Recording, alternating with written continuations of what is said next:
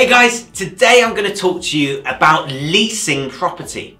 Most property investors don't even consider leases whatsoever. Well, that's something for the commercial guys, or that's what happens when you do a lease option. No, leasing a property can be a really good alternative to a single AST, to an assured short hold tenancy agreement. And here's how.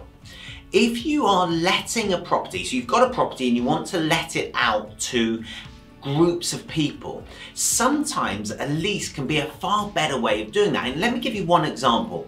We use leases when running our stepping stones properties. So we will be partnering with a charity. The charity will be supplying their clients into the property.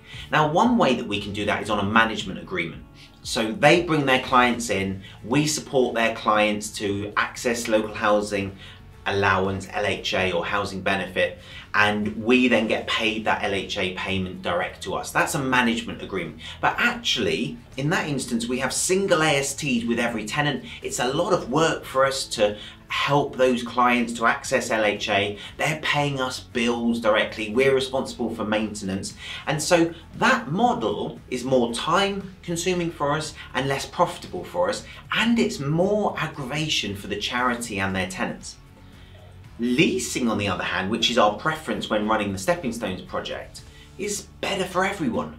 So the charity makes one single payment every month for all of the rooms. So they just pay 100% occupancy for however many bedrooms there are in the property at LHA level, so at 100% of LHA. So we just get one payment rather than 6 payments for the rent and 6 payments for the bills, as an example. Now, the great thing about that is the charity then can help their clients, they know their clients better, to support them to access LHA, to get those payments in. They can then collect the rent and the bill payments from their clients. So it's nice and simple in a HMO environment. The big bonus for a charity though, and if you're sat there as a charity thinking this could be great for the people we work with, the charity can claim enhanced LHA.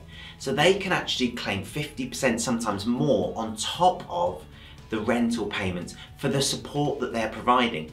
So now all of a sudden, because we're doing this on a leased basis, the charity can fund the support for their clients in the house. So it's a revenue generating project for the charity now. It doesn't drain their resources. The other thing is the charity is then responsible for the maintenance, the internal maintenance. We typically will look after a boiler and we'll look after the fabric of the building, the exterior, the roof, etc.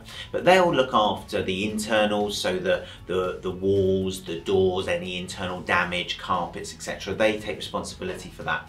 And of course, a lease is a lot longer than an AST. So an AST is typically limited to 12 months, 6 or 12 months is the norm. A lease can be 3 years or 5 years, and that's our typical period. So there's a lot more solidity, there's a lot more of a foundation, there's a lot more for the tenants in the house to rely on, for the charity to rely on. We know therefore that it's a longer term agreement.